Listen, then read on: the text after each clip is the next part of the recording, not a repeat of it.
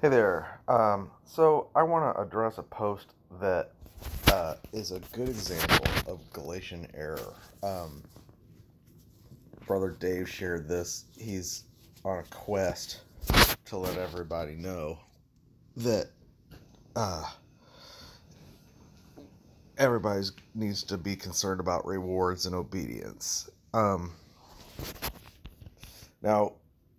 he look at this. He did a post yesterday.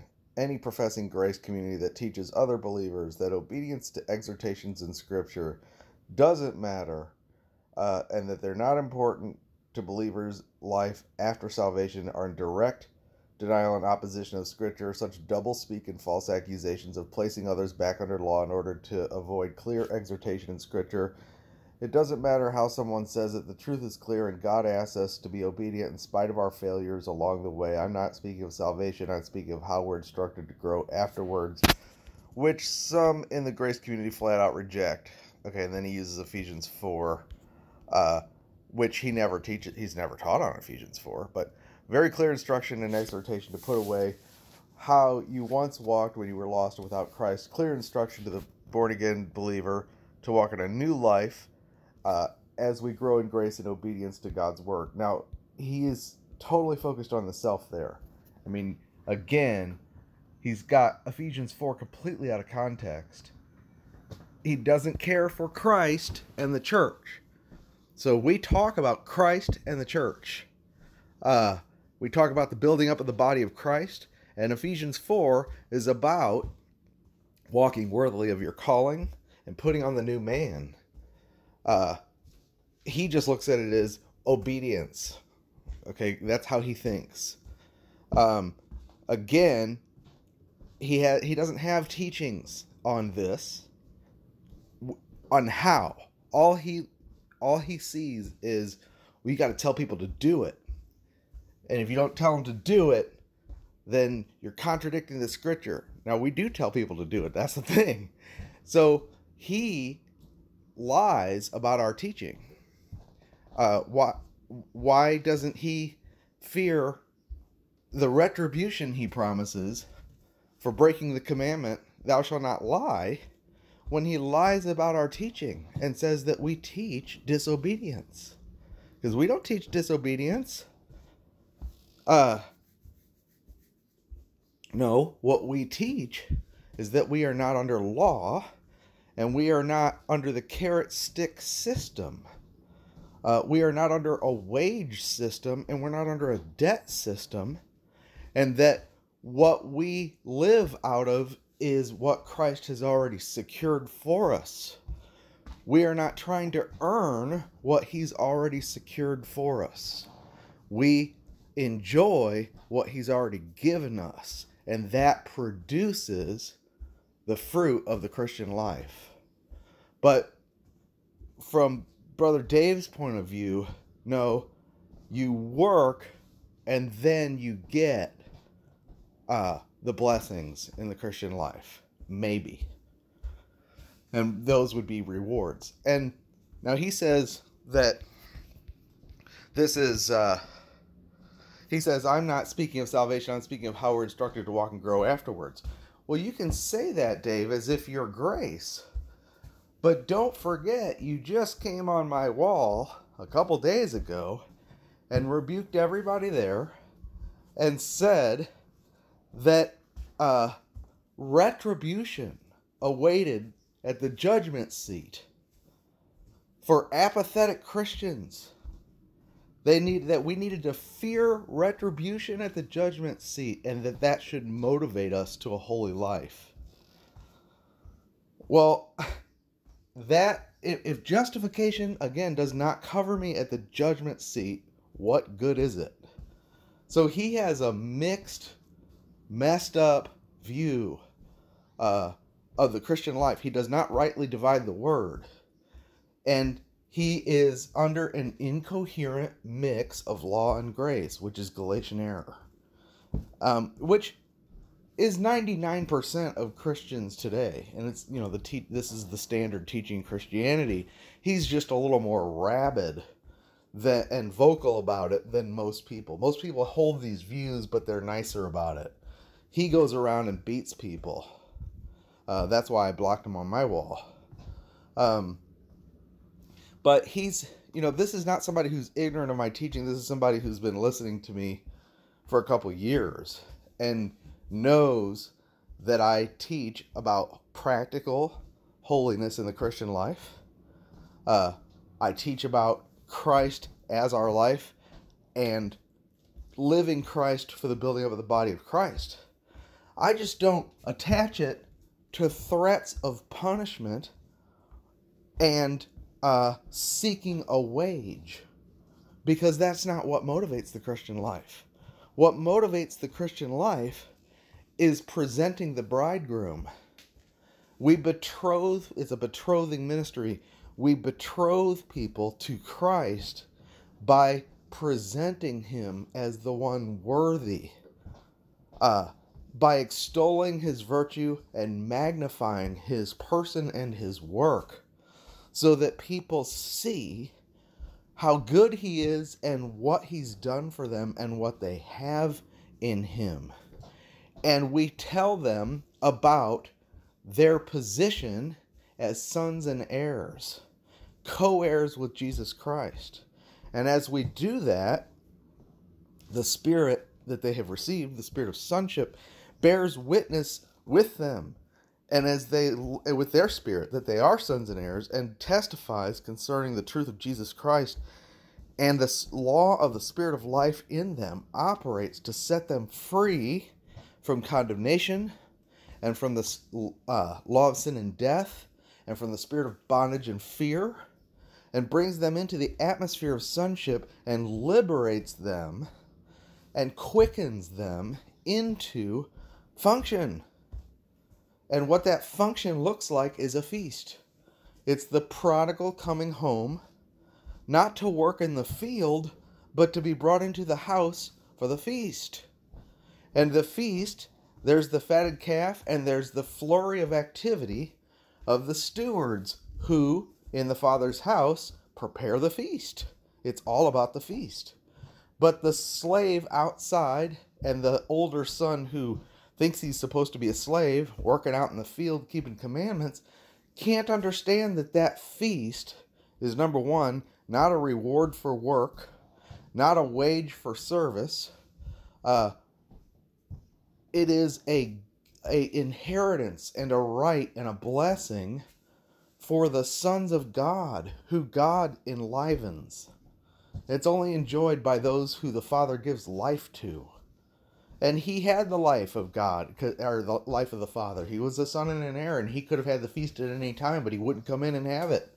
And he resented the younger brother, who he viewed as, well, he just spent the inheritance, and he squandered all the father's, inheritance on riotous living and prostitutes, and now he gets the feast. And yet the feast is the service. So the more we talk about the feast, and talk about the riches in the Father's house, and the more people enjoy it and enter in to the blessing, the angrier the elder son gets. The elder son wasn't angry until the son came home.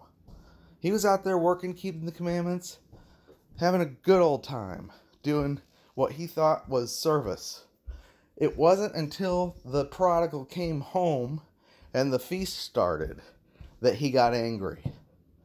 See? And that's what this is. We're in the middle of kind of a revival. We're entering into a season of refreshing, where people are really entering into the pasture. They're coming out from under the thieves and the robbers that have stolen their assurance. They're coming out from Galatian error. They're seeing that Christ is the reality of the Christian life. He is their righteousness. He is their sanctification. He is their reward. They're sons and heirs. They're brothers together with Christ. They're complete in Christ. And they're not going to let anyone steal their crown. And they've been nursed to health on Christ. And they're feasting on him. And they're enjoying the fellowship. And the word is so clear. Well, what's happening is that those who are they view their Christian life in terms of wages and rewards are getting angry. The more we speak about it, the angrier they're getting. Because they really believe that all the blessings in the Christian life should be the reward for their toil. Now, they'll say it's not for salvation, it's for your growth. But they always speak about commandments and obedience. They never speak about Christ, and they don't know how to motivate themselves or anybody else with the goodness of Christ, because to them, Christ is the hard taskmaster. How do we know that he's the hard taskmaster to them? Well, listen to them talk. When you come on my wall and threaten people with retribution at the judgment seat for being apathetic, and you are talking to people who are, especially on my wall, where at least 40% of the longtime subs, I would say, seem to be bedridden. I mean, I don't know why, but God has chosen to bring a whole lot of people to my wall who have chronic health issues. And I believe it's because God has brought them into weakness so that the power of Christ can tabernacle upon them, and so that they can discover Christ in their weakness, and they are. And these are fruitful people. It's just that you don't recognize the fruit, because when you see people washing each other's feet and encouraging each other in the Lord and enjoying the Lord, you don't look at that as service. You look at that as waste. You're like, when the alabaster box got broken open and the perfume was poured on Jesus, you're like, why this waste? It's a waste. That could have been spent on the poor. But that's a memorial to the gospel. Give it all to Jesus out of love. Not because it's worth something. Not because of anything other than your love for him. And it's for his burial and his it's to show forth his death. And our death with him. That nothing in this world matters. Only him. That it does not compute to a wage-earning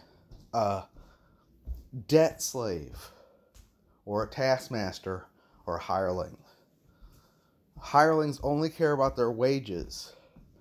So anyway, in true form, he shares this post really dumbed down from some, what's this from? faithalone.org. Okay, so they must be grace. Yeah, well, this is Galatian error. What is Galatian error? And, I have new subs, but Galatian error, Schofield is the one who used the word Galatianism in his notes on Galatian error. He said that the Protestant church had become thoroughly Galatianized, and that the law had not been given its proper place as a ministry of condemnation, of cursing. That the proper place in God's counsel is that the law is given as a ministry of condemnation and cursing to reveal sin. But in Protestantism and Catholicism, the law, we were taught that we could keep it, and by the Holy Spirit's help, we may. So the law is taken out of its proper place. We know from Timothy that the law is not for the righteous, but for the ungodly. And its ministry is to teach you your need for Christ by showing you the ruin of the flesh. The law never really does not commend anything. It's a witness against you. The very fact that I have to tell you, do not lie, means that there must be something wrong with you. Okay? I don't have to tell Jesus not to lie. Why? Because it's not even something in his nature that needs to be spoken to. I don't have to tell Jesus, don't have any gods before him. Why? Because he loves the Father with his whole being. He's the burnt offering. Okay? The fact that I have to tell you those things means that you're fallen. The presence of the command means you're already guilty. It's already a diagnosis of your nature. The presence of the law is a witness against you. You go into a house and you look on the fridge and there's notes all over the house. Maybe, don't leave the fridge open. And you look at the sink, don't leave the water on. And you look at the light switch and it says, turn this light off. And then you go up to the kids' room and the door says, on the door it says, clean up your room. Pick up the, I don't want to see any toys on the floor when I come up. You go into the bathroom and you go and you see sign that says, flush the toilet. Right? Or no, maybe even make it more descriptive. Like, the toilet is not for leaving your, crap all over. And you go into the kids' room and there's a sign that says, moldy, cheese-covered, and yogurt and shake and ice cream brewing bacteria is gonna make you sick. I better not see more of that. You look at all these notes all over the place. You would think, boy, these people are slobs. What in the world?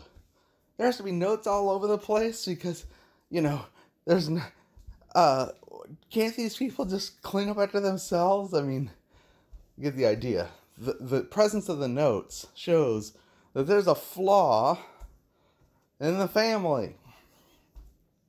Or you could say that maybe there's a Nazi in the family. But the point is that the law is a witness against what's going on. That's why there's no law against the fruit of the Spirit. What can you say against the fruit of the Spirit? Love, righteousness, peace, kindness, meekness, joy, humility, self-control, gentleness. There's no law against that. In other words, there's nothing for the law to say to it. The law is a witness against. So the incoherent mix of law and grace for the Christian life produces nothing but confusion. And that's what Galatian error is. The Galatianized Christianity is an incoherent, confusing mix.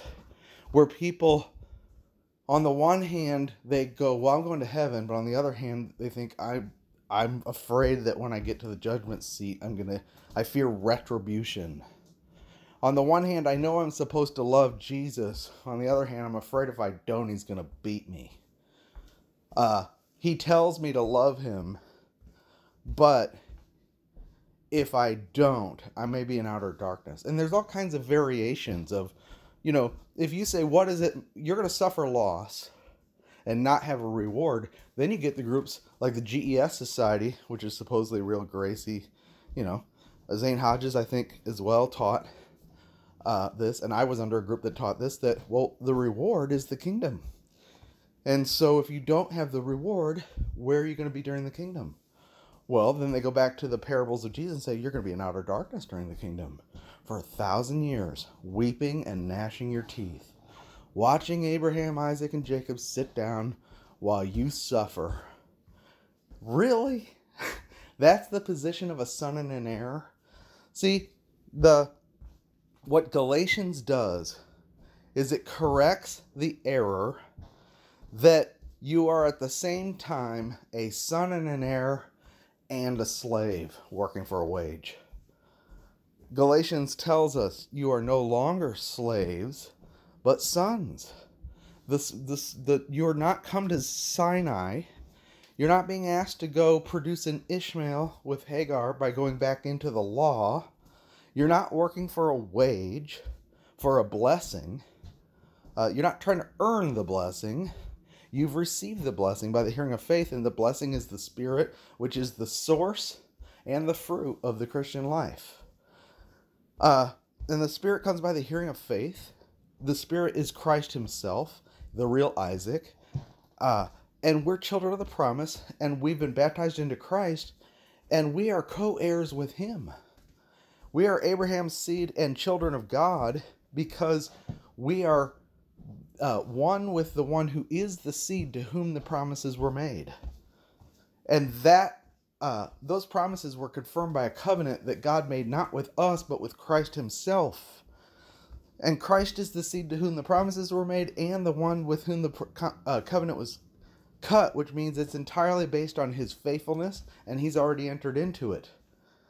And our salvation and our inheritance, our position as heirs, is totally secure.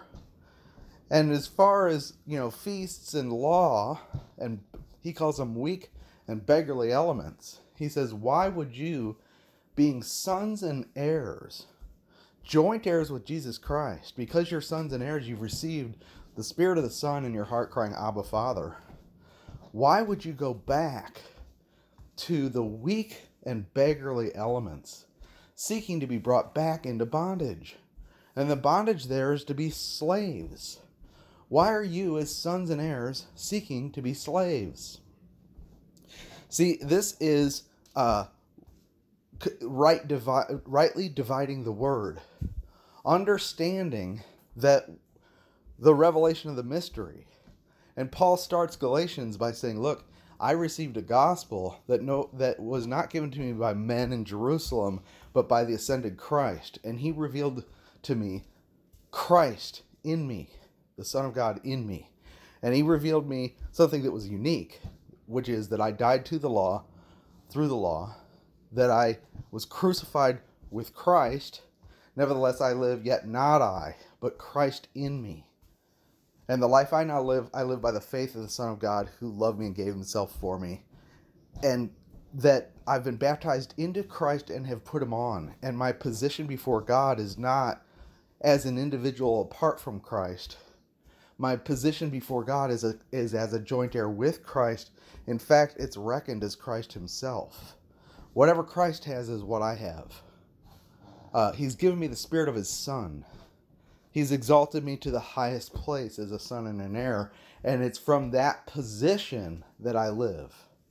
If I go back to being a slave, I bring myself back to the position of working for what I already have, and that's called being bewitched. So he says, who has bewitched you, before whose eyes Christ is evidently set forth as crucified? And he started the thing by saying, I marvel that you were so soon removed from him who called you into the grace of Christ to another gospel, which is not another, only some would seek to trouble you, seeking to pervert the gospel of Christ.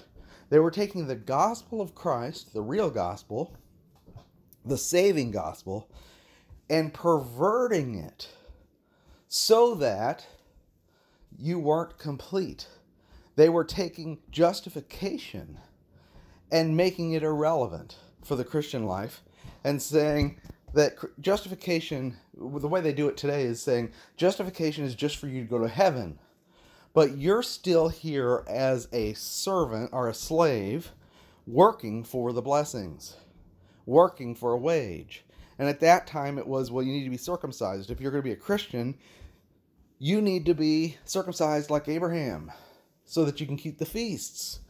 And the reason they did it was because they wanted Gentiles to go up to Jerusalem so they could show off that they had Gentile converts to the Jewish religion.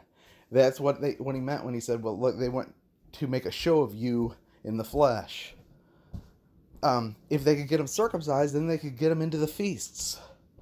And by getting to the feast, then they could take them to Jerusalem. And then they could say, look at all these converts I made who believe in Jesus and are zealous for the law. See, if you just believe in Jesus, I don't have anything to show for my work, so-called. Right? That's why Paul said, if I still preach circumcision, the offense of the cross is gone. They wanted to preach circumcision so that they could have a whole parade of people following them around with obvious signs that they were really doing this thing. And when we take away the outward signs, the feasts and all the observances, now it's less apparent that I have disciples, and I have less to boast in. It takes away my ability to boast. How can you see that someone really loves Jesus? You can't. It's a matter in their heart. So what these people wanted to do is say, no, we know that our disciples are really doing this thing because they're keeping the feasts. Well, today we know that our disciples are really loving Jesus because they all went to the conference and they all went to the mission trip and they all go to church and they all tithe. And it's a lot of the pastors, they basically got everybody in a cage, like I call it a zoo. And they're standing outside the cage talking to another pastor and say, yeah, I saved all these people. They were wretched sinners, and now look at them. Look at them now. They're all miserable in there, but I saved them. It's a zoo to show off their trophies of their zealous work for the Lord, and they have their reward. They think they're going to get a reward, but they have their reward. The few people who said, wow, you're really doing it for God, that's their reward. Because Jesus said, if you do it before men and get their applause, you have your reward. Now, some people think that they're really serving God and think that God's going to reward them with a wage for what they're doing. They may be disappointed because they may be building with wood, hay, and stubble just because they are doing it for a wage. The wage system is part of the law system. And it's presented in the scripture as valid just as the law is presented as valid.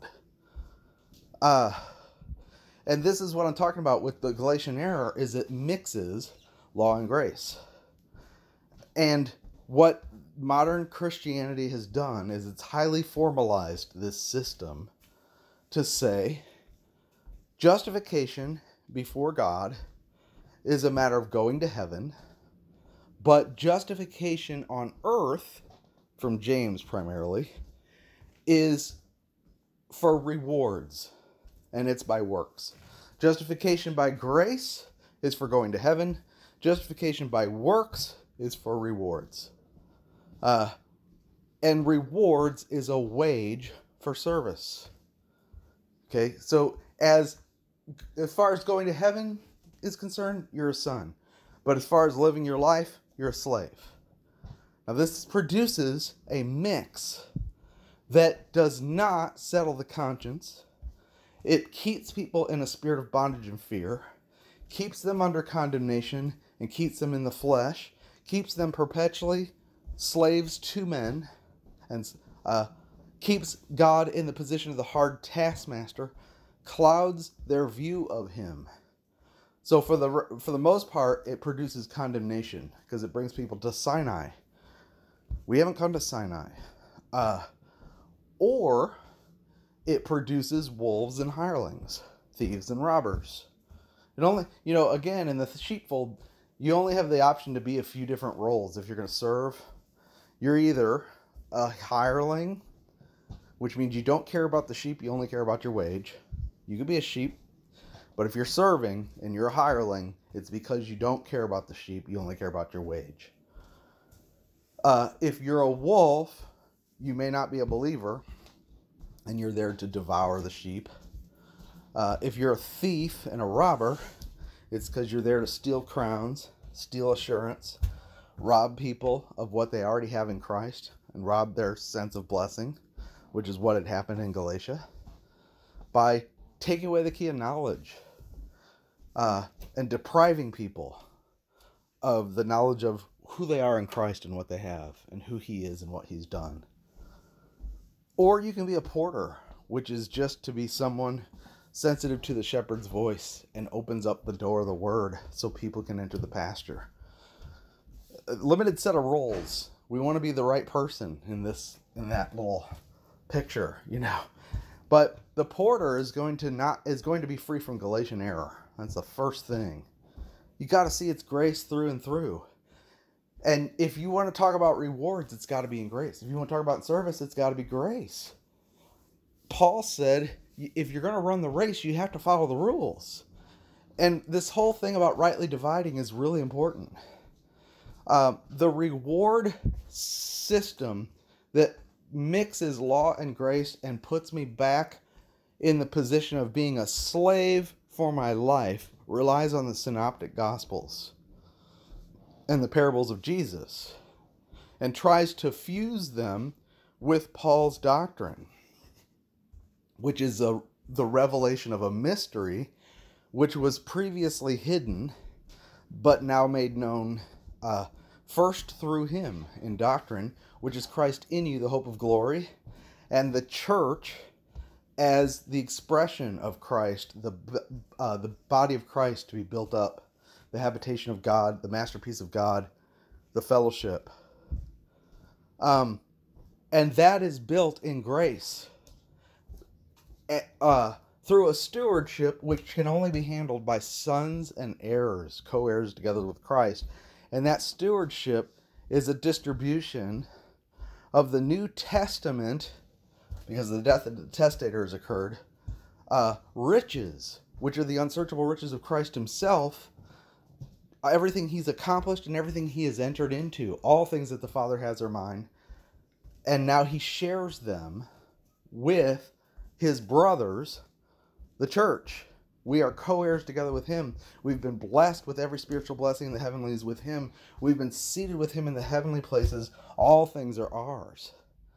And when Paul ministers to the church, he ministers to them as from that position and being in that position, even when he's rebuking them for carnality. Like even in Corinth, when he's talking about, look, you want to be slaves of men? You are divisive. You're saying, I'm of Paul, I'm of Cephas, I'm of Apollos. You're walking as mere men. He says, don't you know that all things are yours?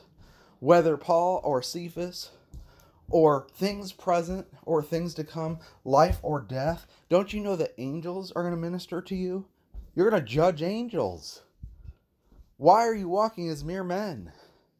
He says, we're nothing. We are just servants for your sake. You are seated at the table. You are the heirs. Why are you dividing over servants? You are the heirs. You are complete. And what he was talking about was the false teachers who had come along with their law mixture to make them slaves and steal their crown. And he said, you'll tolerate it if they slap you in the face. But they were then rejecting Paul's ministry and the revelation. They were carnal. So they didn't understand their place in Christ and Christ in them. And because of that, they were dividing over who could be associated with the supermen of God, who were nothing. But they made great boasts, And so it's in that context, by the way, that Paul talks about loss of reward for people who damage God's building. He says, you are God's building. You are God's field. And he says, yeah, I as a wise master builder did lay a foundation. But Paul watered, I planted, Apollos watered, but God's the one who gives the increase. We're nothing. Yeah, we'll receive a reward, but everybody better take heed how they build.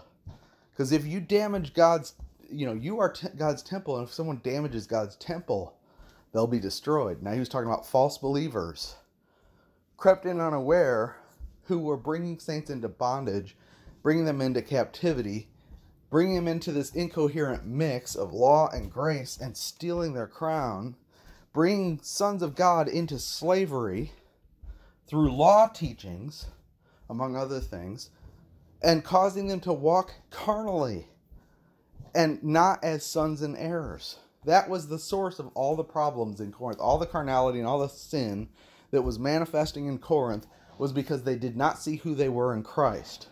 And the way Paul ministered the rebukes to them was by showing them what they have in Christ and who they are in Christ. In every case. Even the case of fornication.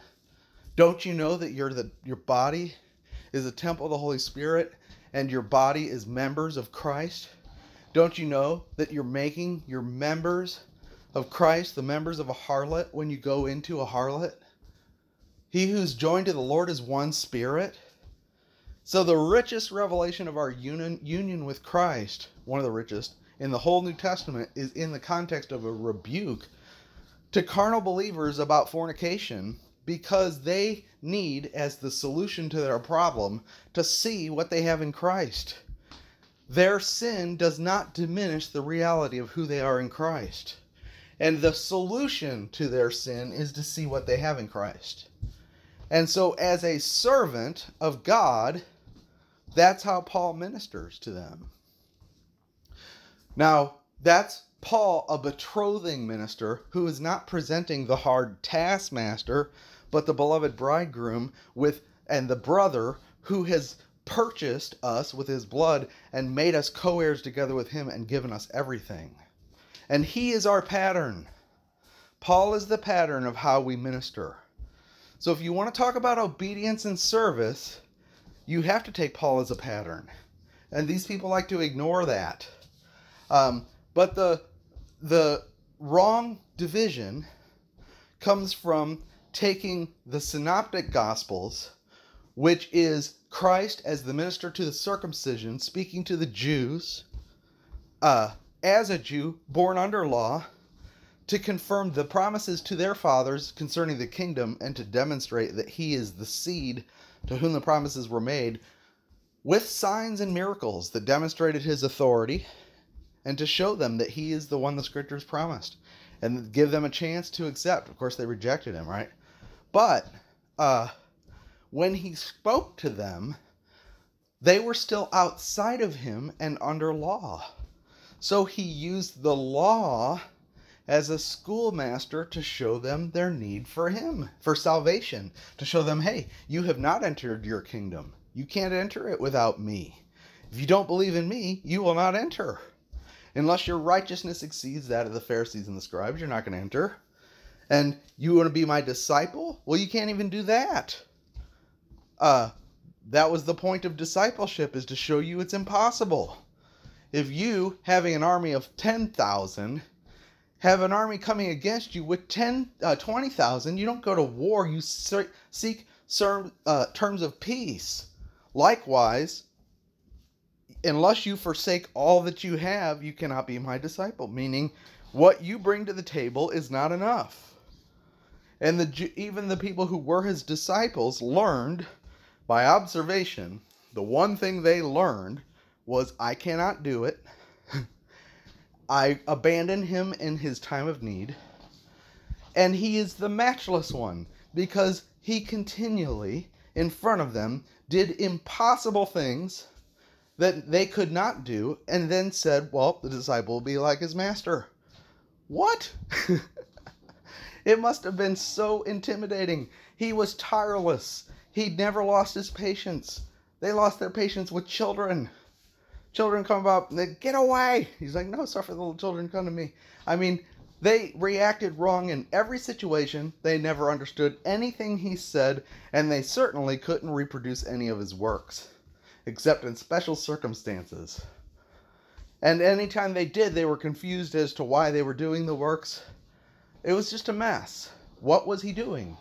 Well, discipleship was an intensification of the use of the law to bring them to an end of themselves faster. Why? Because they're going to be his apostles and his witnesses, and they're going to start the church. And the church is built on being crucified with Christ and recognizing, I have nothing and I can do nothing. It's got to be Christ in me. But that had not yet been revealed. He brought them to an end of themselves. And that ultimate end was when they all scattered and he was alone and was crucified for them.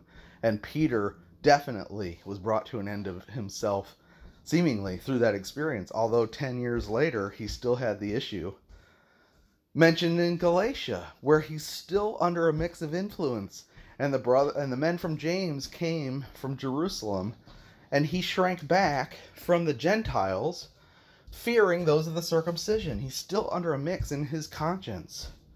Well, maybe I'm wrong for exercising freedom in Christ, and he had to be rebuked publicly by Paul.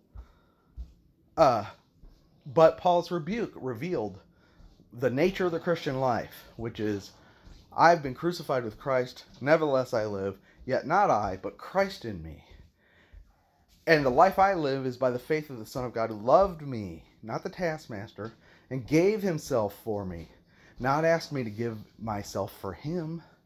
I'm not a slave giving myself for him. He became a servant and gave himself for me. Everything's flipped around. And he supplies himself to me as the Spirit. Furthermore, I've been baptized into him. And because I'm in him, he's the seed to whom the promise is made. He's the one with whom the covenant is cut. I'm a child of God and an heir, and I've received the Spirit of the Son. I'm no longer a slave. I'm no longer a servant. I'm no longer under the law. I'm not under the carrot stick system anymore, working for a blessing. Why would you go back to the weak and beggarly elements, desiring to be in bondage, when you've been made a son and an heir? Don't you know that the son of the bondwoman was cast out? Don't be like Ishmael and Hagar. Be like Sarah and Isaac. And Sarah had to wait for Isaac in the time of life because only God could bring her forth. And that's how the Christian life works. It's supernatural by the supply of the Spirit. And we wait eagerly by the Spirit's help for the righteousness that we hope for. And what we are looking for is the fruit of the Spirit, not the works of the flesh. And you guys are producing the works of the flesh, thinking you're going to earn a wage for them. But I'm telling you, the works of the flesh are manifest as envy, jealousy, provoking, beating one another, biting and devouring one another. And then ultimately, all the carnality is going to come out. Fornication, adultery, lasciviousness, witchcraft, heresies, strifes. And that was what was happening already in Corinth. And Corinth had the same problem as Galatia. It was the same group of people that was stirring it up. It is these law ministers that go around and bring people into captivity. It's the thieves and the robbers and the hirelings and the wolves that go around and steal babes' crowns. The crowns of people who are kind of new in Christ and don't realize that Christ is the entirety of the Christian life. And that the entire Christian life is a gift, and it is an inheritance and a blessing given freely to the sons and heirs. And when you don't realize that, it's easy for somebody to come and tell you, oh, Christ is the taskmaster, and you need to work for his blessing and approval. Oh, okay, I thought there was something I had to do. Oh, yeah, you're going to heaven when you die, but if you want to be blessed, you need to go to church and be and tithe, participate in the mission trip, maybe work in the children's ministry, and they get you working for them. Eventually, you're working for man, because man is building something for himself. He says he does it in the name of God, but he's doing it for himself. Even if he's doing it for a wage, even if he's motivated by reward, it is his appetite that he is serving, just like my dogs who are working for treats. Again, when they go outside, it's not because they're wanting to potty. It's because they know if they come back in after they go outside, they get a treat. And that's my own fault. Because I tried to teach them, oh, go outside, I'll give you a treat. And now they've learned, okay, I'll just pretend to go outside and then I'll come in and get a treat. That backfired on me. You spoil them if you work just with wages. God wants to work deeper than that in us. With the sons, he doesn't work by the carrot stick system. That's for children who are not fully grown, who are under the schoolmaster. But now that faith has come, we're reckoned as full-grown heirs, and we're not under the schoolmaster. We've come to Christ.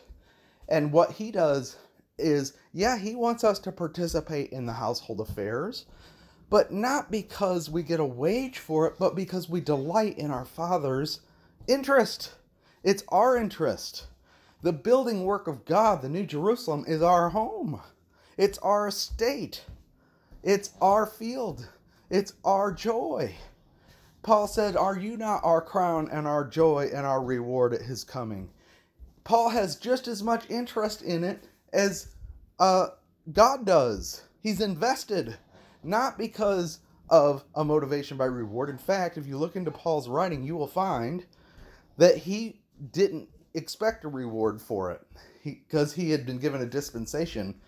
He said, look, if I do this willingly, then I would have a reward. But I do it unwillingly. That means a dispensation is given to me, so I don't get a reward. So what I'll do is I will offer it freely. And that's my reward. It was a really interesting turn of speech in there, but he was not doing it motivated by reward. And see, dogs can't understand that. We think dogs are our best friend, and they do love us, okay? But really, they're motivated by their own appetites, and that's what a hireling is. And that's what I talked about yesterday. You know, I have no one genuinely care for your estate, for all seek their own things and not the things of Christ. They don't care about Christ in the church. I only care about my wage, and that's a Balaamite. They want to speak for God, they want to work for God, but they want to do it for a wage, and they can be bought and sold. Okay, so this is a hireling's way of looking at the Christian life. This is Galatian error, okay? And this is a very simplified look at it, but I'll show you the contradictions because, Schofield said it is a incoherent mix of law and grace, and I'll show you why it's incoherent. Did you know one of the most common reasons for teaching a works salvation gospel? So this will get me free from works-based salvation. It pretends to be grace, and it's dumbed down. Look how dumbed down it is. Train your Bible brain, right? This is obviously intended for people who are not super grounded in the scripture, who need to be talked to like a 12-year-old. And remember I said the pastors, why do the pastors talk to you like a 5-year-old, like a 12-year-old? It's because they want to keep you on the milk. They know once you graduate to meat, you don't need them anymore. And you'll stop paying their tithe, which is their salary.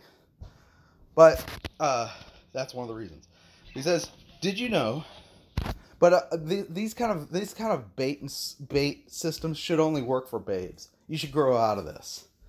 Okay, if you're still reading, if you've been a Christian for 20 years and you're still reading articles like this to inform you about the Christian life, there's something wrong intellectually, or you need to grow out of this. This is baby talk. This is talking down to you. This is patronizing you, and it's full of it's an oversimplistic, wrongly divided, leavened, Galatianized view of the Christian life. Did you know that one of the most common reasons for teaching a works salvation gospel is when a preacher doesn't know the basic distinction between eternal life and eternal rewards? Okay, never heard of it? Well, if you haven't, consider this. Now he separates eternal life and eternal rewards. Eternal life, he says, is apart from works. Galatians 2:16, Romans 3:28. But eternal rewards is by works. Look where he goes. Matthew. So he goes to Paul for eternal life, Synoptic Gospels, and Revelation for eternal rewards. Eternal life is a gift, Paul. Eternal rewards, a wage, Luke, Synoptic Gospel. Eternal life, a present possession. Okay, John. Now, John is a mystery gospel built on Paul's truth. It's all about Christ in you. It was a gospel for the church that had actually been turned from Paul's ministry by the Judaizers. Paul said, all the churches in Asia departed from me. And John's ministry was to recover the church back to the simplicity that's in Christ by presenting him as the fountain of living water for our enjoyment. He dwells in us in John. That's different than the Synoptic Gospels, Matthew, Mark, and Luke. He's not outside of them as the taskmaster. He's in them as the bridegroom. But he's the eternal life. Okay? Eternal rewards. Future possession. Now, he mentions 1 Corinthians. This is where he gets it from. Now, ironically, though, 1 Corinthians 3, everyone who uses that to talk about rewards doesn't understand what rewards is. Because they don't understand what building is. And they don't understand what the service in God's house is. And they don't know what it means when he says you are God's farm and you are God's building. And what it means to build with gold, silver, and precious stones. And that God gives the increase. And they don't know what it means when he says, if you destroy God's building, God's going to destroy you. What the nature of the rebuke is. They don't know what wood, hay, and stubble is. How do I know that? Because they threaten retribution to saints for being apathetic at the judgment seat, which means they don't understand the judgment seat at all. The mystery of the judgment seat is exactly that. It was a mystery hidden in the time of the synoptic gospels. And when they threaten retribution at the Bema seat, they have to lean on the synoptic gospels to do it, which show a picture of the guy bearing his talent, a couple other things where there seems to be a whipping post, in the parable. Now, it's a parable, no doctrine, but the church is not in view there. The church is a mystery. And the Bema seat does not happen on earth, it happens in heaven, and it is a celebratory victory day where Christ is presented with his inheritance and presents his inheritance, the reward of his work, to the Father and says, "Behold, I and the children which you have given me. This is the glorified masterpiece of God, my crown, my jewel." And yes, we are there, and the results of our labor are there too, which is the saints. And there's a memorial to the incorruptible things that were wrought through our service. But our service was in grace, and it wasn't motivated by reward and wage. If it is, it's wood, hay, and stubble and burned off. It's gone. It's motivated by a betrothed heart that sees the preciousness of Christ and glories in his accomplishment. And from a thankful heart dispenses the riches of Christ, the inheritance that we already have, the knowledge of that inheritance, to the saints so that they enter into the enjoyment of it, which is rightfully theirs. The inheritance we have is already given to us in Christ, and our ministry is to help the heirs exercise their right to enjoy it. Not by telling them they need to earn it, but by showing them they already are qualified. The law minister tells them they have to earn it, whereas a grace minister shows them that they're qualified for it and shows them how, and presents Christ as their righteousness, Christ as their sanctification, Christ is their reward. And as he does so, their hearts are drawn to Christ. And as their hearts are unveiled to behold him, they are transformed into that same image from glory to glory. And something of Christ is wrought into them as a weight of glory, an exceeding weight of eternal glory, which will be revealed in the next age as part of the building. And that's the New Testament ministry and what it produces. And it's a New Testament ministry, not a covenant. Meaning it's not two parties with obligations on either of them. You got to do this and you got to do that. It's a testament. The death of the testators occurred and there's an inheritance we are sharing in. You have been qualified for a share of the allotted portion of the saints in light. Here's the description of the inheritance. Let's read Ephesians. And here's how you are qualified. You were walking according to the course of this world. You were an alienated from God. You were hostile through wicked works. You were an heir of wrath by nature, but God, who is rich in mercy, because of his great love with which he loved you, even when you were dead in sins, has made you alive together with Christ and raised you up with him and seated with him in the heavenlies in Christ, that in the ages to come he might show forth the exceeding riches of his grace and kindness toward you in Christ. You are accepted in the beloved. You are foreknown in him. You are predestinated unto sonship through Jesus Christ. In love, he chose you from the foundation of the world to be holy and without blemish before him in love. You are accepted in the beloved. You have redemption and forgiveness of sins in him. If only you could see the riches of God, the glory of God's inheritance in the saints, and the exceeding greatness of his power towards us who believe. And you've been sealed with the Spirit of promise, who is the pledge guaranteeing the redemption of the purchased possession. This is a guaranteed deal, this inheritance that you've entered into. And you are blessed with every spiritual blessing in the heavens, and you are seated in the heavens with Christ. And he's become head over all things to the church, and everything in your life is working according to the counsel of his will, to head up all things in Christ, and make him head over all things, for his body, which is the church, which is his fullness, the fullness of him who fills all in all. And you are being built up in him to become a habitation of God in spirit. This is God's dwelling place forever, this inheritance that you've become a part of. And this is your inheritance. You're inheriting God, and God is inheriting you. This is your position as a son and heir. And Paul says, this is my ministry, to make known what was previously hidden, this mystery, the unsearchable riches of Christ, and make known the economy or the fellowship of this mystery among the Gentiles. And this is Christ in you, the hope of glory. And this is a whole new thing that was not revealed, even when Jesus was walking on the earth as a minister to the circumcision. And so we don't go back and borrow from the law to try to patch together a system to motivate the saints because we think they're lazy. And that's what these people do. Okay, so he says, eternal life is a present possession, but rewards are a future possession. And he, again, bases it off 1 Corinthians 3, which I guarantee they have no understanding of what 1 Corinthians 3 is about, which is the building, God's inheritance. And they don't understand what the nature of the work is. Like I said, the New Testament ministry, which reveals the riches of Christ for the building up, the edification of the saints. They don't know what the New Testament ministry is. And then he says eternal life is certain, but rewards are uncertain. Okay, and then he says you would never confuse a present with a paycheck, right? Then don't confuse eternal life with eternal rewards. Okay, now he's got further teaching on this, and maybe he goes deeper, all right? But based on this, I see some incoherent things.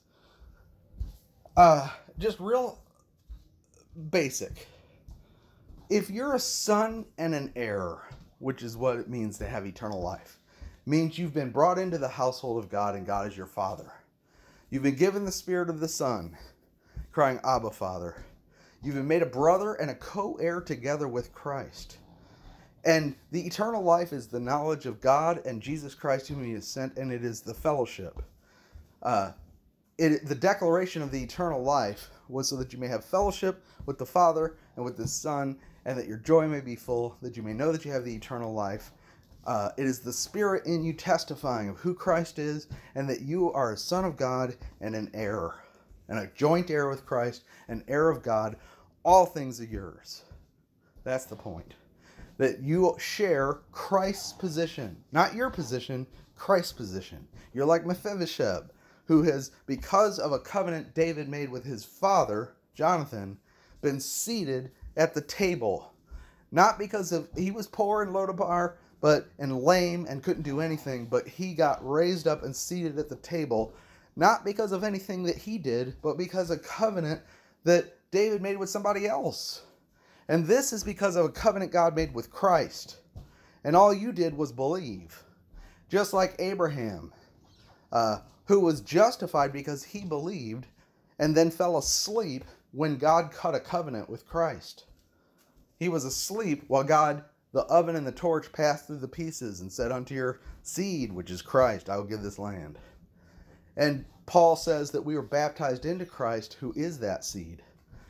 And that was the gospel that was preached to Abraham, and that's the gospel we believed. And when we believed, we were baptized into him, we became Abraham's seed, but we also became sons of God. Why? Because Christ is also the Son of God. He's not just the seed of Abraham, he's also the Son of God. So we became not only the earthly blessed ones like Adam, having dominion over all things on earth in the age to come, but we also got raised up and seated in the heavens at the right hand of God, above angels in Christ. Our position's as high as you can go. That's why it's so pathetic to go back to the weak and beggarly elements. Now, none of this was revealed in the Synoptic Gospels. When Jesus is talking about coming back on the earth and setting up his throne, we are hidden in him. This group of people and their destiny is a hidden mystery. And he is speaking to the Jews about a wage system according to the law, to tell them that Look, the only way you can experience a wage, if you want to work for God, is to see that the wage is entirely out of the generosity of the master, not based on your service. The 11th hour laborer is going to get the same wage as the guy who worked all day in the field. And when the guy who worked all day in the field says, that's not fair, the master is going to say, what, is your eye evil because I'm generous? You agreed for a wage and you got your wage. Okay, now there's a couple things there that's revealed. Number one, it's not the length of time you work or the effort that you put in that gives you a wage. It's that you agreed for this and this is what you got. Number one. Number two, somebody else's wage is the same. It's equal. And it's because of the generosity of the master. It's by grace, not by work. And grace is not fair. But also, one thing I want to say is that the wage is certain.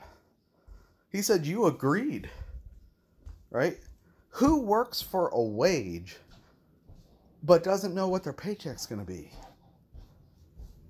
I don't ever sign up for a job and not know what I'm going to get paid. But here, what do they say? Point 4, the wage is uncertain. This is incoherent, okay? You are a son of God and an heir. You have everything in Christ. And yet, you are to go line up. Okay, you've been adopted into the family. Now I want you to go outside, get a shovel, and get in line. There's a taskmaster. And I want you to get the task from him. And you're going to work for a future possession from him. You're going to work for a wage, but you're not going to know what the wage is. And this is what's going to motivate you to be a good and holy child in my household. Do you see how incoherent this is? Number one, are you a son or a slave? Well, in the New Testament, based on Galatians, we're clearly sons and heirs, not slaves. And he makes that point emphatically. Number two, even if you were working for a wage, who would work for even in the wage system, you knew what you were going to get. And yet, when these teachers present the wage system, they have to make it uncertain. Why do they do that? Well, it's because they don't understand what works get the wage. And this is the other thing. When you ask them, well, then how do I get the reward? If it's uncertain, what works qualify it for it? They don't talk about the building up of the body of Christ. They will talk about the Great Commission, keeping commandments, not sinning less, not doing it perfectly. You can't do it perfectly, but at least giving it a good try. Refraining from speaking evil. They'll go to James 2 and talk about the tongue. I wasn't sure. I don't think it was Brother. Somebody posted a thing talking about rewards. I don't think it was from this site, but it was the generalized Christian teaching. That was a patchwork of random things that they just plucked from the scriptures that actually had nothing to do with rewards. And one was from, I taught on this a couple weeks ago. One was from Romans 6 that said, and they said, well, you'll get reward for sinning less, for overcoming sin. And they borrowed from Romans 6, which clearly tells me I can't overcome sin. I was a slave to it. It's stronger than me, and I had to die to it. And then they grabbed, and the only way I could die to it was in the death of Christ. God had to baptize me into him. And I had to die to law too. So, but then they grabbed from James 2 and said, taming the tongue. And it's funny because James 2 tells us very clearly that no man can tame it, and we all offend. And then they mentioned the Great Commission, which, depending on the translation, some will say is teach the nations all that I've commanded you. Others will say make disciples. And some translations say baptizing them. Some don't, I think. So there's confusion over that too. And depending on what group you're with. They're going to have arguments about what that means. How many disciples do I have to make? All nations or just some of the nations? You know, but the point I made was that the ones who use these verses as rewards, notice that they set something in front of you that's impossible. They pick the verses that are specifically tell me that it's impossible. Romans 6 tells me it's impossible to overcome sin. It's not a matter of overcoming sin. It's a matter of dying to it and then being raised to walk in newness of life. That's supernatural. How can I get a reward for something supernatural that God does? I'm going to get a reward for God's work? Well, actually in grace, yes, but they don't understand that. And then James, no man can tame the tongue, and they say I'm going to get a reward if I can tame it. They set me before the Herculean impossible tasks and set me to doing them. Why? Because then they can get me on the treadmill for the rest of my life, trying to do what's impossible. If they gave me something that was easy that I could check off and say, I did that, then I could say, well, I'll get my reward. And now I don't need you to teach me anymore, and I don't have to keep paying you, and I don't have to keep tithing you and coming to your church anymore. No, what they do is they tie you to a system that's now never ending, with an unspecified work and an unspecified wage. God would never do that. Even if you were working for him for a wage. Even in the parable, and I believe in Luke 19, the guy knew the wage he was working for. He said, you agreed on a wage. You knew what you were going to get. But they say here, the fact that you're going to get a reward is uncertain. Do you know how much... See, the people who sincerely understand the requirements of righteousness know the awfulness of fearing the judgment seat. The people who think that they're going to get a reward for their works don't. And it's because they have not really looked at themselves in the mirror to see. Like, you know, down here he says, God asks us to be obedient in spite of our failures along the way. Okay? No, it's not your failures along the way, as if you're just not perfectly following. You are disobedient. Let's call it what it is. It's not that you're obedient and there's failures along the way. Let's call it what it is. You are disobedient. If you have failed along the way, you are disobedient. If you want to measure it the way you're trying to measure it, by law. But under grace, there is no measurement. Because we died to the law and we were crucified with Christ, and that system is out. The system of bait, carrot and stick, wages and debt is out. Now let's look at justification from Romans 4, and I'll wrap this up. There's a whole lot more I'd love to say about this, but this is 70 minutes. I gotta wrap it up. What shall we say then? That Abraham our father, as pertaining to the flesh, has found. Now, what is the flesh? The flesh is the totality of who I am apart from Christ. It includes not just the sinful, bad things I did with the nudie magazines.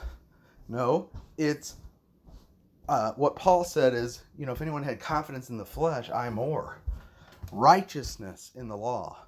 Zeal for God. A Hebrew of the Hebrews.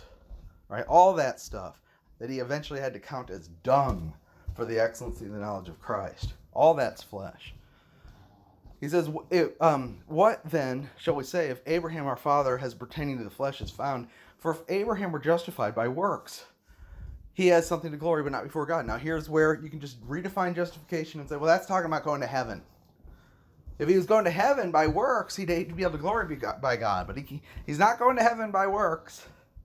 He has eternal life by grace. And that's what these people do. But he says, what says the scripture? Abraham believed God, and it was counted to him for righteousness.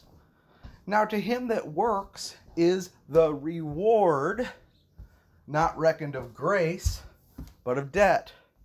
But to him that works not, but believes on him that justifies the ungodly, his faith is counted for righteousness. Even as David also describes the blessedness of the man unto whom God imputes righteousness apart from works, saying, blessed are they whose iniquities are forgiven, whose sins are covered. Comes this blessedness upon the circumcision or uncircumcision only, for we say that faith was reckoned to God, Abraham, for righteousness. Now, there's something called blessedness here. What is this blessedness? Well, the blessedness made Abraham an heir of the world to come. And we find that out in Hebrews, which says that there's a great salvation that subjects the world to come, not to angels, but to the heirs. And this blessedness is the great salvation and the inheritance and the reward. It's the whole thing. And it is not by works, okay, but it is by grace. Now, to him that works is the reward reckoned for grace, not of grace, but of debt. In other words, if you work for it and say, well, I earned that thing, then what you're saying is God owes it to me as a debt. He's in debt to me because I worked X amount, therefore he has to give me the kingdom. But to him that works not, but believes on him that justifies the ungodly. Now, to work not means I didn't do anything. Not only that, but I'm ungodly. See, this is our confession. Brother Dave says, God commands our obedience in spite of our failures. No, it's not in spite of your failures that you're obedient. You are disobedient. If you want to measure by that, you have to say you're disobedient. And that's what Abraham and David said and what Paul says. The law tells us that we are all guilty before God. That is its conclusion. Now that we are saved, we don't go back to the law and measure ourselves again. If we do, we find ourselves cursed, cut off from Christ in our experience, and measured as guilty and disobedient again. And everyone who takes it up is disobedient. Number one, they're an adulterer. They've gone into Hagar. They're producing Ishmael. They're sowing to the flesh. And they're putting themselves in the position of a slave.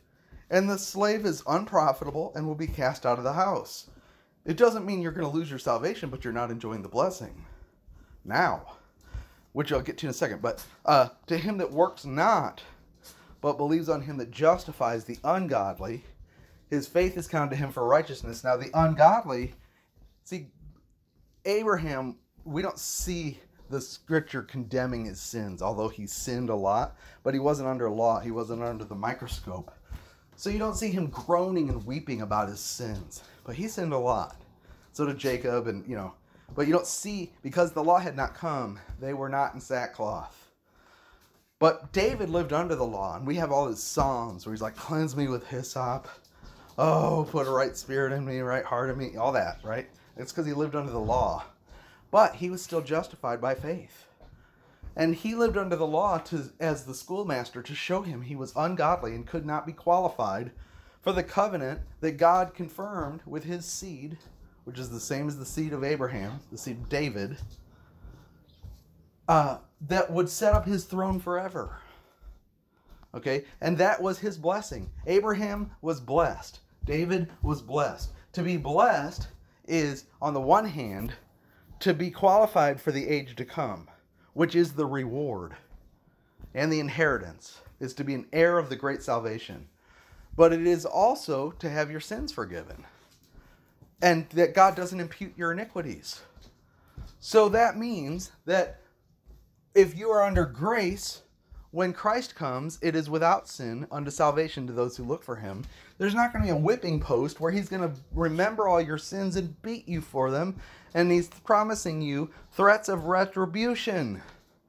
Abraham and David did not fear retribution when they died and resurrected to be in the presence of the Lord. Okay? And we shouldn't either. That's an antichrist teaching. It's contrary to the work of Jesus Christ on the cross and what the scriptures reveal about the nature of his coming and his reward. But the Lord does not impute sin to us. It's not there. How did he do that? Well, he blotted out the commandments of ordinances that was contrary to us. All things are lawful to me, actually, but not everything is beneficial. Now he appeals to me based on what is beneficial. Beneficial for what? For the building up of the body of Christ and the fellowship. And he appeals to me based on my position as an heir, and he opens my eyes to see what I have in Christ, and that motivates me to a service. But that service is my enjoyment. It's the feast. And that's something I don't have time to talk about here, but I talked about it at the beginning of the message. And this is something that's hidden from the eyes of the carnal people who are veiled by the law. And yeah, I do speak strongly. You know, the time is short. We're no longer reasoning with people. You know, Jesus is coming back very soon. And it's time for people to repent. And if they're caught up in this wrong stuff and they're going around beating people, it is not the time to sweetly reason with them, take them aside. And these are people who think they know it all, okay, and are teaching and are in a position of authority to rebuke whole communities and all that. So, no, I don't have any feeling like, oh, well, shouldn't you be nicer to these people? No. The ones we should care about are the babes in Christ whose assurance is being attacked. Because what we do have a charge to do is hold fast to what you have and let no one steal your crown. And you have a crown. There is, don't let anyone steal your crown. You have need of confidence, which has great recompense of reward. And John said, now little children, abide in him, so that when he appears you would be confident in his coming and not shrink back in shame. And the love of God perfects us so that we may have boldness in the day of Christ. He wants us to be confident. You cannot be confident with an uncertain future and an uncertain wage given by a capricious taskmaster who's not giving you the details. You don't even know what the rules are. And this is what the incoherent mix of law and grace does, is you don't know what the terms of service are. You don't know what the wage is. You don't know what the service is, what the terms are, and therefore even the reward is uncertain, and it should be. The reason it's uncertain is because if you're honest, under the system of the taskmaster, just like with the law, you don't know if you've done enough. Jesus even said, after you've served the master and he sat down and you've given him the meal and you've done everything, you want to say, we are an unprofitable servant. We've only done what was expected of us. I mean, even if you did it all, you've only done what was expected of you. Why should you get a reward for that? The wage system is a dead end, just like the law is a dead end, just like the discipleship is a dead end. The point is that there has to be another system revealed. This one is a dead end. The flesh doesn't work. If Abraham had something justified by works, he would have something to glory of in the flesh. We're talking about what is the flesh versus what is the spirit. And that's what Galatians really comes down to. We can walk according to the flesh or according to the spirit. If you walk according to the flesh, you're like Ishmael. You're going to be under the law, trying to perfect yourself in the flesh. But the reason you do it is because you don't see that justification gave you everything. Now, there is a future blessing, but justification qualified us not just for future blessing. And this is what the so-called Galatianized grace does, is it separates justification from the present and puts it in the future. Oh, eternal life, that's for going to heaven. But now, justification is a matter of works for reward, which are yet future and yet uncertain. That's incoherent. Am I a son or a slave? Am I working for a wage? And if so, how much is it? Can't tell you. It's uncertain. I can't even tell you if you're going to get it. Is it because the taskmaster is dishonest? No, I just can't tell you if you're going to work hard enough. Well, how do I know if I work hard enough? I don't know. Well, what do I do to do the works? Well, you can overcome sin and you can keep your mouth shut. Well, James says I can't tame the tongue. And Paul tells me that no man can overcome sin. I had to die. And if I'm dead, how am I going to work? You know, well, just shut up and go to church is what you need to do. Listen to your pastor. Shame on you. Apathetic Christian. You're just looking for a license to sin. No, I'm being honest with my conscience and with the word. I'm in fear and trembling. And I see the dead end at the end of what you've provided for me in your so-called teaching. And I need a way of escape. I'm like the guy who sees I've got 10,000 troops and there's an army coming at me with 20,000 troops and I'm looking for terms of peace. That's the wise thing to do. I'm counting the cost. You got up and started working. You never counted the cost. You haven't seen, you started to build. You're like the guy who started to build his tower but didn't have the resources to finish it and everybody can see it. Unless you forsake all you have, you can't be my disciple. But justification is not just for future. Justification is for now. And this is what they've done, is they've redefined justification to exclude the Christian life so that they can make you work for what you already have. And the blessing, you know, it said Abraham was blessed, David was blessed. We say it subjects the world to come to them. That's true for them. But we have an even better position, because after the resurrection of Christ, Christ received the Spirit. This was still a mystery. And became the life-giving Spirit. And imparted himself as life and made us one body. And even though we still live in the earthen vessel, we have received the Spirit, which is the Christian life. It is Christ in us. And he calls this the blessing of the gospel. He says in Galatians 3, even as Abraham believed God and was counted to him for righteousness, know you therefore, they which are of faith are the same of the children of Abraham. And the scripture, foreseeing that God would justify the nations through faith, preached the gospel to Abraham, saying, in these shall all the nations be blessed. He's talking about the blessing. So then they which are of faith are blessed with faithful Abraham. As many as are the works of the law are under the cursed. Why? Because cursed is everyone who does not continue in all the things of the law to do them. That's the thing. You don't get to cherry pick. You either do it all or you haven't done it at all. No man is justified by the law in the sight of God. For it is evident the just shall live by faith. The only way to live before God is by faith. Okay, the law is not of faith. You're doing it. And they say, oh, that's just the ceremonial law. No, the ceremonial law binds you to the moral law. The Sabbath connects them. The fourth commandment, keep the Sabbath, connects the moral law and the ceremonial law so that they're one.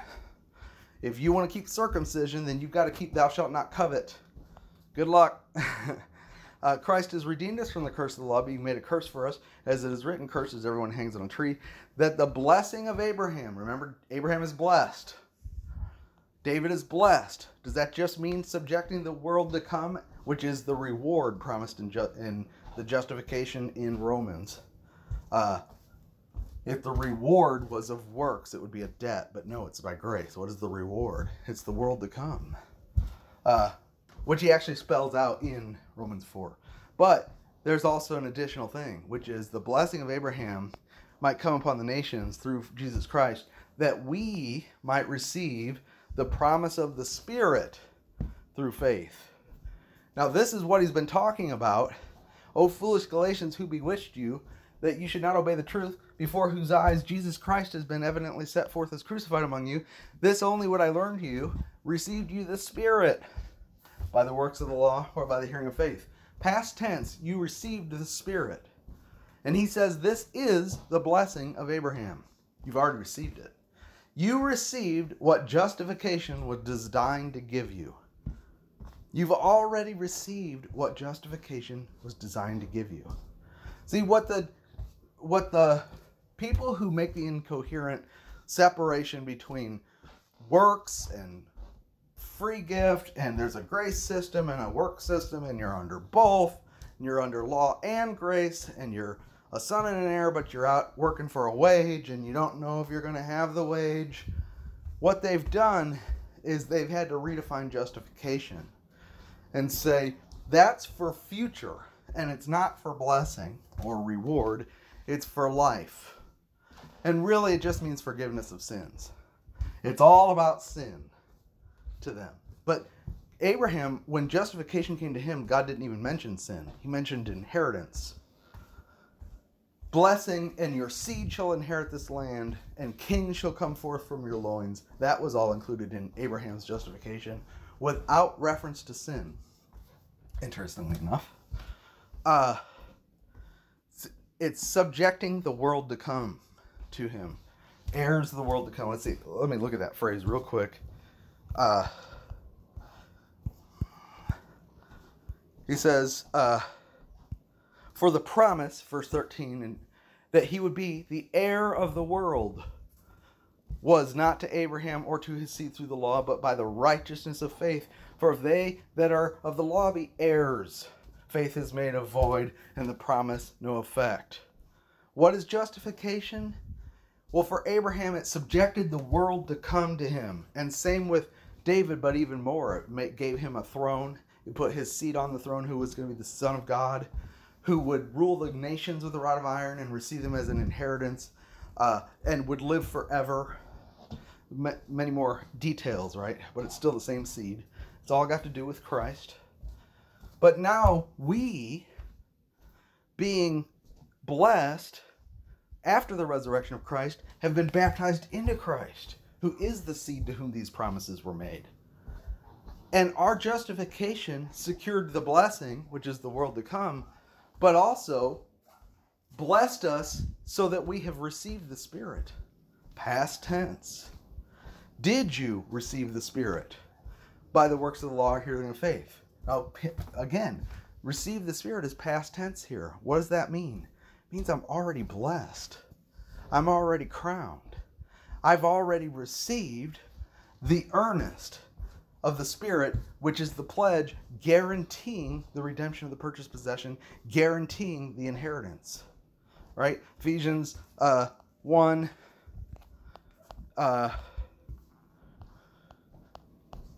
12, that we should be, let's see, in whom we also have, 11, we've obtained an inheritance, past tense, being predestinated according to the purpose of him who works all things after the counsel of his own will, that we should be to the praise of his glory, who first trust in Christ, in whom he trusted after you heard the word of the truth, the gospel of your salvation, in whom after you believed, you were sealed with that Holy Spirit of the promise. This is the promise of the Spirit, which is the blessing of the gospel, the blessing of Abraham, which is the earnest, the guarantee, the pledge of our inheritance, guarantee of our inheritance, until the redemption of the purchased possession to the praise of his glory. Once you get into the New Testament epistles, after the resurrection of Christ, you do not see the words taskmaster, wage, earning a wage, working in the field, keeping commandments, working for a penny. Okay? You don't. What do you see? An inheritance that has been guaranteed and secured by justification. And what have we received as a token or a pledge that guarantees the inheritance? Something called the blessing of Abraham, which was secured how? By justification through faith. When? After we believed. And what is it? The Spirit. Which is what? The blessing of Abraham. And that blessing is a pledge, a foretaste.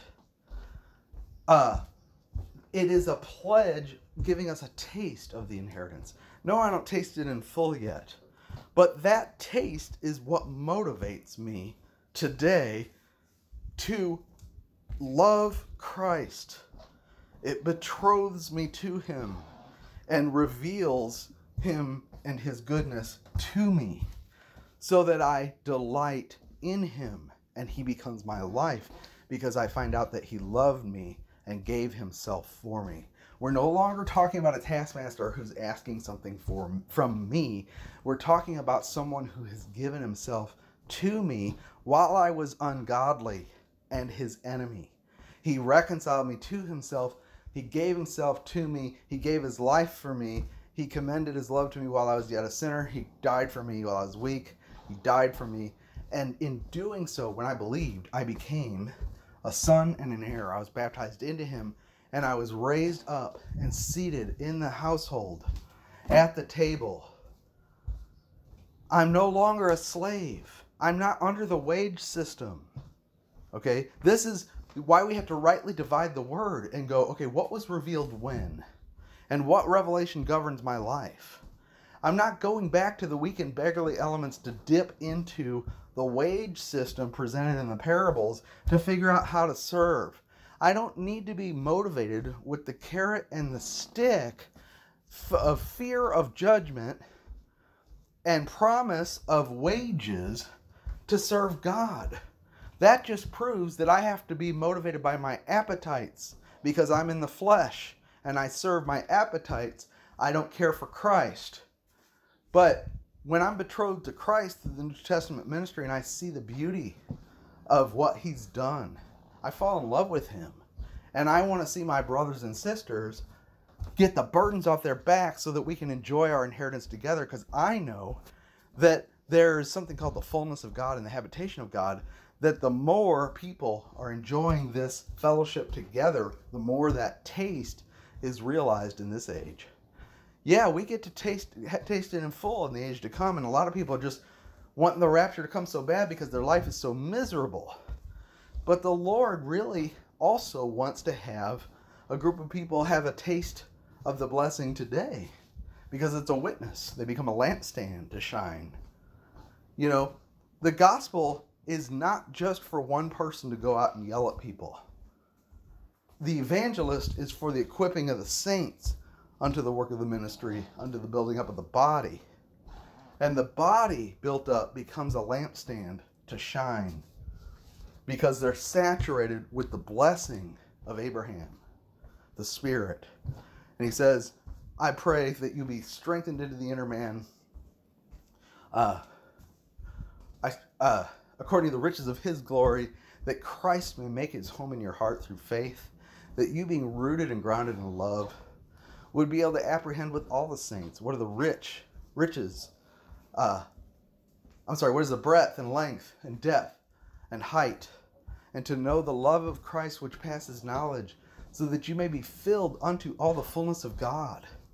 Now to him who is able to do exceeding abundantly beyond what we ask or think, to him be glory in the church forever. That's a prayer for this side of eternity, for a group of people to apprehend and to love the love of Christ and be filled unto the fullness of God by the Spirit, because of the habitation of God in Spirit. What's the Spirit? Blessing of Abraham.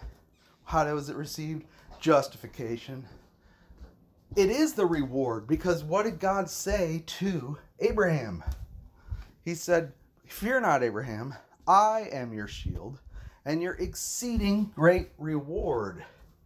And he said that in the same chapter where he made the covenant with Abraham's seed, in which Abraham, believing, was justified.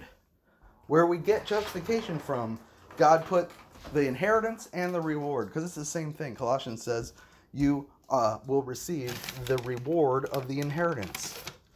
Again, in the New Testament, we find a union of reward and inheritance. Both are incorruptible, both are Christ's, and they're from his life. And they're received by justification, not by works, but by grace. There is a service or a work in the house that the heirs perform. But it is a work unto the building up of the body of Christ that is not a work for an inheritance, but is a sharing of the inheritance they've already received among the heirs that causes them to be built up. And that becomes a memorial, so that, yes, there will be a memorial with Paul's name on it in the new city, Jerusalem. There will be a taste of Paul's work. How many saints are going to be so thankful for Paul's ministry? And how much of the new city, Jerusalem, is going to have been the result of his fruit? That's his reward. See, if you build something, the built-up product is the reward.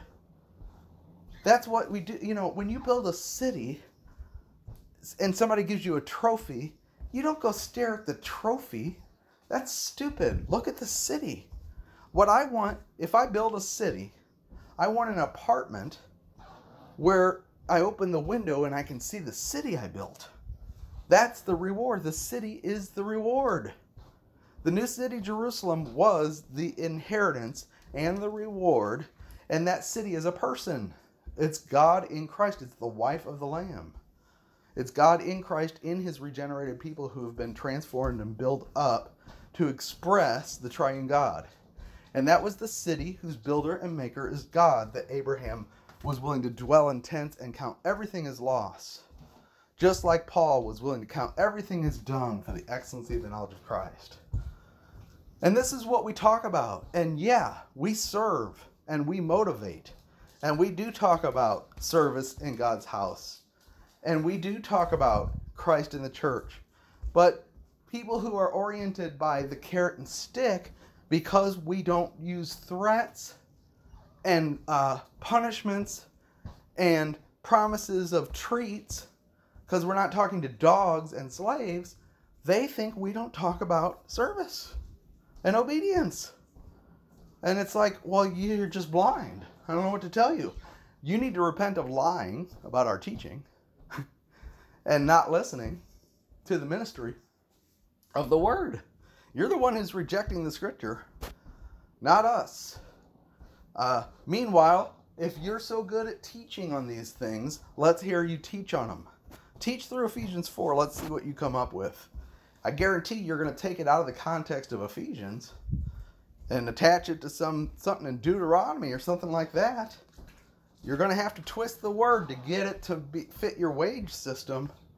No, we need to rightly divide the word and come out from under the law and that incoherent mix and take our stand in justification, which has already secured everything for us, and take a stand as sons and heirs. And then we will serve in the spirit of sonship and in the newness of the spirit, not the oldness of the letter, as sons and heirs. And we do make ourselves servants, not slaves of God, but servants of men, for Christ's sake, to liberate them from the spirit of bondage and fear and bring them into a taste of their inheritance so that we can taste it together with them. And it's driven by a thirst for fellowship. We write these things to you that you may have fellowship with us, and our fellowship is with the Father and with his Son, Jesus Christ. And we write these things to you that our joy may be full. It's for the spreading of the joy and the thanksgiving and the grace. All right, I'm going to wrap it up. Talk to you later.